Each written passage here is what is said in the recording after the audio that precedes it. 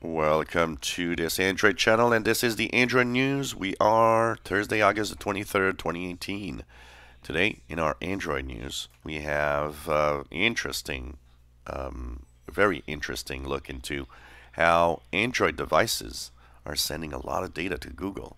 It is found that idle Android devices tend to send out about 10 times more data than Apple devices do to their parent company.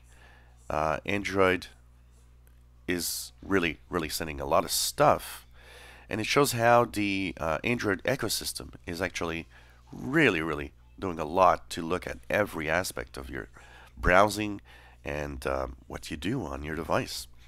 We're going to have a separate video today on this. We're going to talk about it. I want to kind of share that information, and it gave me an idea of, okay, how can you lower the amount of data your Android device is sending back to Google? We'll have some tips and a few videos talking about it today. I think a lot of you might be interested in that. The same study that is showing that a lot of data is being sent to Google is also showing that there's another aspect of the Google ecosystem that's a little controversial now. So advertising ID and advertising data should technically stay anonymous, meaning you can't really know who is behind or what is behind that type of data.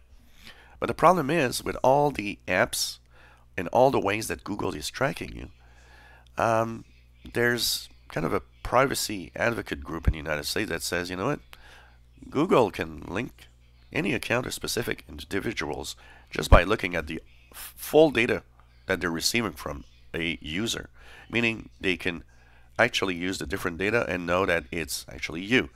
But the problem is, it's supposed to stay anonymous, so it's creating kind of a little privacy problem here. And like I said, we're going to talk about it today.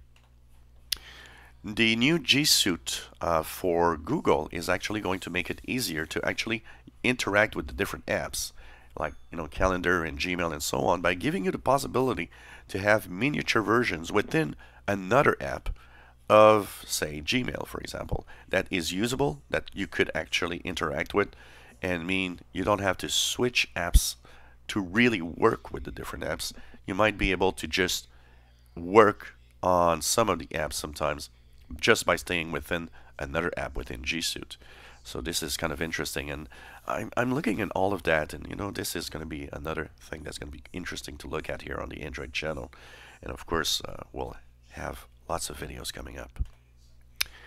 The interesting aspects of Google when it is actually tracking you is that when people use VPNs, it's creating a short circuit. There's a little something that the VPN prevents Google from actually tracking you, knowing more about you. And this is why Google is actually looking into adding VPN-like features into different services, including inside Android and Google Chrome, that would be secure in a way that you could use their service instead of a VPN.